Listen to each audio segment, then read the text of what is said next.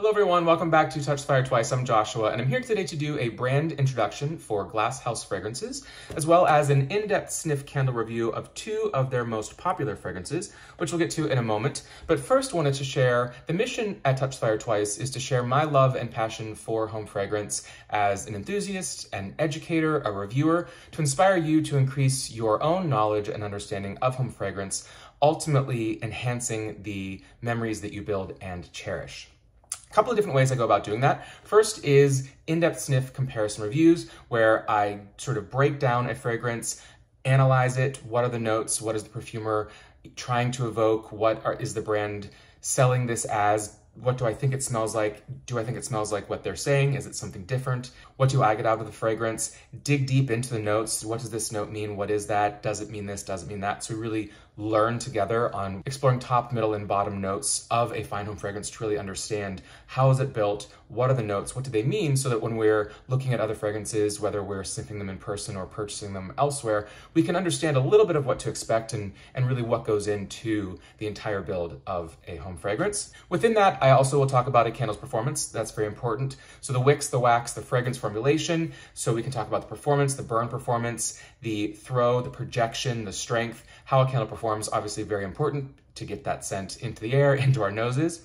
And then another way that I do that is I take all of that and then add on to that an in-depth sniff comparison review. And so I will often compare fragrances and candles to candles that you may already know, you may already own. And I can say, oh, it's really the vanilla is like the vanilla in this candle, or the pear has nothing to do with this pear, or the labdanum that you get from that candle is really similar to what you're getting in this one, to really try to build that scent in your mind, to have a better understanding, not just do I like it or what don't I like about it, but what does it actually smell like? And is that something that maybe you would enjoy?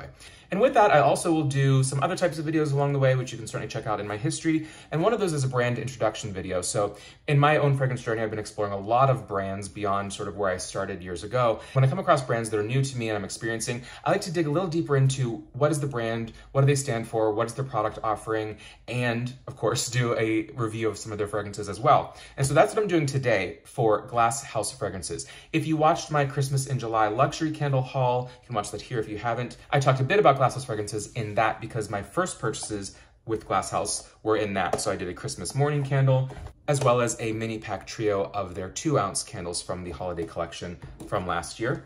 And I was introduced to Glasshouse Fragrances from a couple of pals over on Instagram, Mags Loves Candles and Just Shantae. Check them out if you don't already follow them. They talked a lot about Glasshouse Fragrances. Mags Loves Candles actually is located in Australia, where the brand launched, and she's a huge fan of it, and she talked so wonderfully about the fragrances that really needed to give it a shot, and was happy to find that with my Christmas in July haul. Loved those. I'll be doing in-depth sniff comparison reviews on those later in the year, but you can check out my first impressions in the Christmas in July video.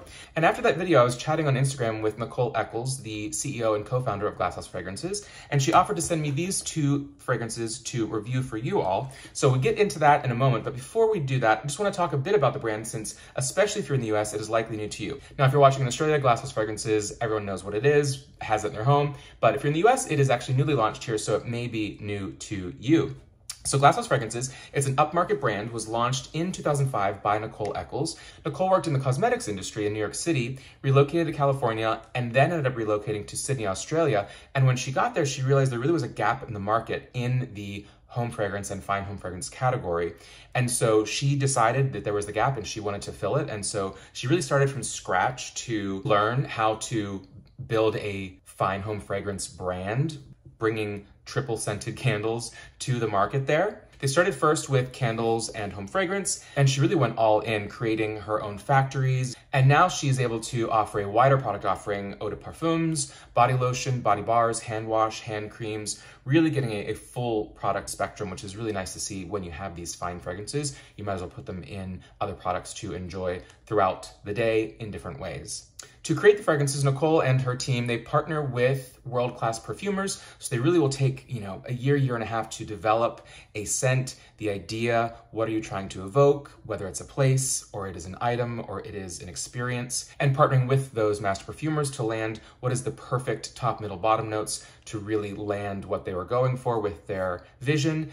And then, of course, testing out the wicks, the wax, the blend to make sure that it is going to be the ideal scent experience when you get it home as well. Now, as far as the candles, they are cotton wicks, they're a soy wax blend, and some of the highest fragrance loads in the industry. She often refers to it as triple scented because they really put in above and beyond concentrations of fragrance oils so that you're going to get a healthy throw. There are 3 primary sizes that Glasshouse has. There is the traditional 13.4 ounce 2-wick candle, burns for about 65 hours, has a retail of $50 US.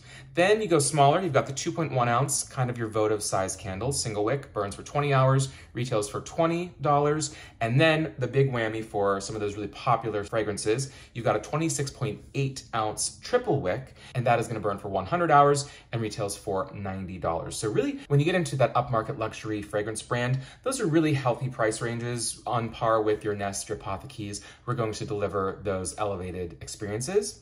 And as far as where they're sold in the US, again, it is a newly launched within the past year or so brand, but currently in Saks, C.O. Bigelow, Neiman Marcus, many boutiques. They did a launch recently on HSN, Home Shopping Network. And of course, you can get them from the Glasshouse Fragrances US website as well. So that is Glasshouse Fragrances in a nutshell. Now getting into the actual candles, the 2 that I'm going to sniff and review today, we've got Lost in Amalfi and a Tahaa Affair. This is really fun, where Nicole said that these are 2 of the top selling fragrances, the Tahaa Affair, top selling fragrance in Australia, and Lost in Amalfi, top selling fragrance here in the US. So kind of interesting to see just consumers, the market, the demographics, what our noses and scent experiences have us leaning towards in Australia and here in the US. So we'll dig into these. I want to talk a bit about, again, just the product experience, nice soft touch box. And even in the small trio I had here, not only soft touch boxes, but there's kind of metallic leaf, there's soft touch, there's a velveteen. So really elevated unboxing experience, which for luxury fragrance, you want that elevated experience from start to finish. Importantly, when it comes to the notes, it's good to have an idea of what you're sniffing. And so many of these fragrances are attached to a place. They really are transportive, they evoke something. And so this is Lost in Amalfi, so the southwest coast of Italy, Amalfi, the high cliffs overlooking the rocky shore. They also have a 1 or 2 note descriptor on the front of the box. So Lost in Amalfi is sea mist. And then on the back of the box, I'll read this to you. This is the scent story, which in this case says, awaken to the fragrance of freesia, lavender, and lime, enlivened and relaxed, siesta satisfied. Still with some of the sun and salt spray from before and ready for more. Find yourself where the days sparkle like the sea and another limoncello. Sounds really great, right? You can already picture yourself there. And beyond that, then they also have a description on the site and what I love, the top, middle, bottom notes. And so you're gonna get a little bit more out of each of those. And on the site, they mentioned for Lost in Amalfi, impressions of crystal clear water and zesty limoncello come from freesia, lime, and moss. A transcendent everyday luxury, it creates instant ambiance. Top notes, freesia, thyme, and tarragon. Middle notes, lavender and moss. And base notes of musk and patchouli. So a lot of interesting stuff going on there. Opening this up, you've got a black inside to the box. You have a bit of instructions there on candle care. And then these are post-burn reviews, so I have burned both of these. Really pretty apothecary jar. Got a nice thick lip there on the bottom to sort of protect your surfaces. And then you pop off the top, and there is a rubber gasket in there for a good seal, and if you want to reuse the jars at the end. You can see here, this is the soy wax blend with those 2 wicks. I have not yet trimmed these, so they were a pretty healthy burn. I will say, to get the full pull across, you do want to make sure that you are lighting these for a couple of hours at a time to get that full pull. And with this to start, again, every home temperature draft's always different. I did put a little bit of aluminum foil around the edge to ensure it did fully pull out. And once that happened, it was a strong performer. And these are the kind of candles where they're in the box and you can smell them even kind of through the gasket. They are strongly scented. Fairly simple. You got just the opaque creamy wax and then the Glasshouse Fragrances metallic print on there. And the label on the bottom gives you, of course, the name and the single description. So Lost in Amalfi Sea Mist. Performance, again, very strong throw. Good to see the 2-wick with soy. It's a bit heavier than paraffin. It's gonna take a bit longer to pull out. It can take longer to get the actual scent fragrance molecules in the air and projecting. The 2 wicks definitely help you with that. And the triple scent fragrance load here also helps. This is really unique because it is, again, sea mist. You sometimes think, oh, is it driftwood is going to be sort of your typical cologne? No, this is it is a very unique balance of bright and fresh from your floral, your herbals, your limoncello, the lime, but there is a strong depth with that musk, with that moss. So I would say patchouli, I don't necessarily get, if it's patchouli, it's a very, very fresh patchouli. It's not super, super earthy. Definitely a solid mix of a kind of sheer glistening musk, but nothing that is too powdery or too heavy or overwhelming, but definitely that kind of musky, a bit seductive. Still a daytime candle. It is mid-afternoon on the coast of Amalfi. You have been on the beach, you've been outside, you've had maybe a nice afternoon cocktail or brunch, and you have just that bit of salt on your skin or in your hair, and there's so much greenery around you. Again, the herbs from some thyme, some tarragon, the floral from lavender and freesia. Not heavy on the floral, but it does add sort of sun to it for me. Tarragon is not a note you get very often in fragrance. They say that tarragon sometimes will smell like sweet and spicy and almost have a bit of a celery or anise sort of fresh bite to it, which I could get here. Freesia is very sweet, very airy, almost some citrus in there. This is unique because the citrus almost comes through the herbal and the floral versus just having a heavy hit of bergamot or lemon zest on top. But it is certainly there. Like, it's just you're getting these sea breezes of all of the different fresh floral and fauna around you. But that moss, for me, really grounds this and makes it not only sort of somewhat marine, but the moss makes it feel mature and lush. It really adds that greenery all around you. And it's not just the herbal sort of astringent greenery you might get from some of your herbs or even your florals and your stems, but there's more of a wet green, slightly earthy vibe from being on those cliffs. So strong, bright. It's daytime, but it could go into evening. It's like a late afternoon. Very fresh, very invigorating, but really just does feel, in some ways, it almost feels like a non-traditional sea or sea spray scent to me, in a good way, in a unique way, and in sort of a new interpretation of what sea mist could look like. So really enjoy that one. And that is the US favorite, as of right now at least. Then we go over to French Polynesia Islands, so kind of straight south-ish from Hawaii and east of Australia, New Zealand, so up and over. And this is a Tahaa affair. And the notes on this one, vanilla caramel. And then the notes on the back, northwest of nowhere in the turquoise belt of the South Pacific lies Tahaa, a perfectly lush green haven to sail to whenever. Vanilla bean, frankincense, and coconut layered together, and you're there in the warm, sweet air of the vanilla island. So Tahaa, in my little bit of research, has vanilla growing everywhere. And truly, you walk through the island and you're getting wafts of vanilla bean, the vanilla plant, the orchid that it grows into, all throughout the island. So I just love the idea of that. So it really does place you in Tahaa.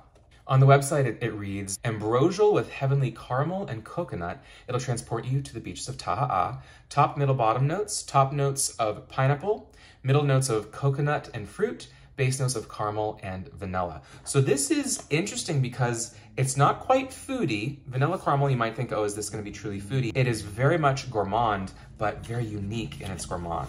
And here you can see this one has sort of that caramel colored wax. Same 2 wicks there, healthy burn performance. I didn't see any sooting. Again, once the pool came out there, the throw was wild, really room filling. And this one is interesting because at first when I sniffed it, it's one that based on the notes, I really wasn't sure what it would smell like. And it really plays the balance between edible, because you certainly can smell the pineapple in there. You can smell coconut, though don't think your sunscreen coconut or your, coconut rums, things like that. A much earthier, more natural coconut meat. And the caramel is there, and of course the vanilla. The vanilla, I feel like, is warm, it is round, it is deep, it is earthy. This is a really sultry, seductive candle. It's heavy, but in a good way. Heavy, I think, from that caramel base. It's not overly sweet. It's not cloying at all. It is a true sort of burnt caramel. Don't think, of a flambe. Don't think pineapple and coconut and caramel sauce, drizzly, ooey gooey. This is lush and exotic. So this is, you're walking through the island. There are pineapples around you. There's coconut around you. So you've got sort of some of the tropical fruits without being overly sweet. You're smelling more the plants versus biting into a fresh pineapple. And that vanilla is just enveloping. Rich, warm, golden. It's just so golden. You know, the caramel wax here, but it's just it seems flowy and white and sheer and just gold throughout. Airy and light and movement, but with such depth. There is a deep earthiness to vanilla as well, where it's just somehow seductive and sultry, but it's just enough of those fruits to make it feel still fresh, not just a body fragrance. This one was beautiful burning. This one might be my favorite between the two if I had to choose, which was a little surprised because I love fresh and bright herbal. I'm all about that. Thyme, tarragon, lavender, like sign me up. But with this, there's something that is so different where this is not a fragrance that I typically would think, oh, that's something I want to go for. I'm not super gourmand. I think there's a lot of Glasshouse fragrances that are like this where you smell it and you're like, I've never smelled anything like that. It's their variation, their version of something, and it's so unique. So for me, I really enjoy this one. It is island, it is exotic, but it could be also year-round scent because enough depth to the caramel and vanilla with a little bit of that tartness from the pineapple juice right in the middle of it. Really enjoy both of these. Very unique, two very different interpretations of coastal, essentially kind of beachy fragrances, southwest coast of Italy, and then of course an island in the middle of French Polynesia. So again, I'm a fan of that, and I will say just very quickly, though I haven't done an in-depth sniff or comparison review on Christmas morning, this one is spiced blood orange and pine, and this one here really pretty with this red jar. This could end up being like a top 10 holiday fragrance for me. It is a beautiful blend of sort of a pomander pine. Let me know what you think. If you are familiar with Glasshouse fragrances, what you would recommend I check out next, if you've smelled them, if you've purchased them. Of course, if you're in Australia, you have a lot of different scents that we don't have yet here in the US. Some really beautiful ones that are launching over there now that hopefully we will get here in the US when the season is appropriate for them for us here. So if you have any recommendations, I'm happy to hear them on other fragrances to check out with Glasshouse fragrances. Let me know what you think, if you have any other questions, and until next time, take care.